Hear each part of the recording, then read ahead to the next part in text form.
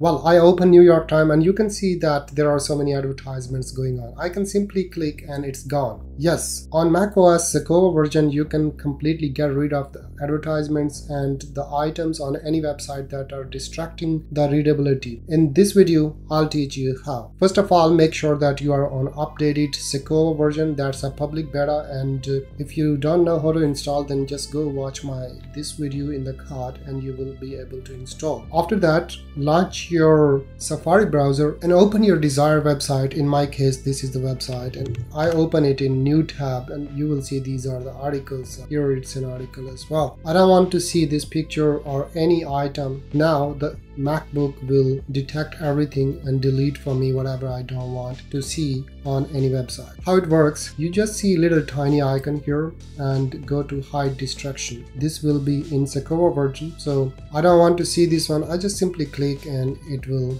go away, and then I can press done button. Or maybe I don't want to see these advertisements. I can simply go there, hide items, and all the boxes and items will be hidden from this particular website and this section. And furthermore, once you are on an article, then there are more options. You can change the font as well for more readability. Go to this I button and here you can change the background. Let's say this one or this one, whatever suits your needs. You can also change the font for this particular article. For example, this one. Now the font will change to this one. These are the new things. You can just choose the font, background style, or anything you like. It is more appropriate in finding maps and hotels and restaurants nearby or any location, because it will directly tell you the address and phone number of that particular location in Google Maps and on Safari browser as well. Here is the Hampton Hotels in Beijing, and now I can just go to find any particular place here or the address. This is quite easy. I don't know why it doesn't show me the address here, but it shows the address here directly, and this feature is rolled out in the USA initially. That's why